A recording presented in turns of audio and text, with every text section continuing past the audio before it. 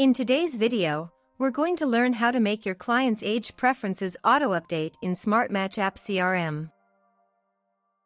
Previously, the age preference stayed the same as your client's age progresses.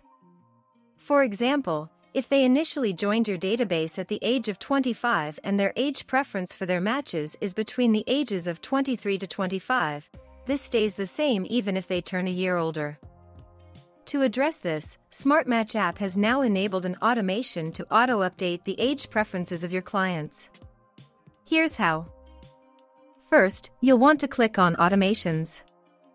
Then, click Plus Workflow.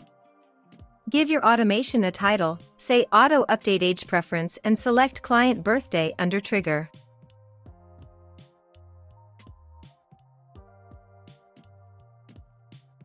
Then click Save. You will then be taken to further modify this automation. Click Actions and select Update Age Preferences from the drop-down choices.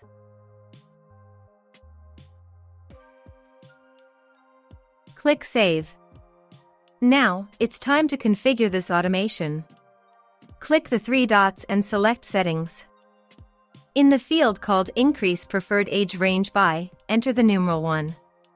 This means that each year, the age preferences will increase by 1 year, applying it to the minimum and maximum ranges. Under the field called Select Fields to Update, select Preferred Age Range. Then click Save.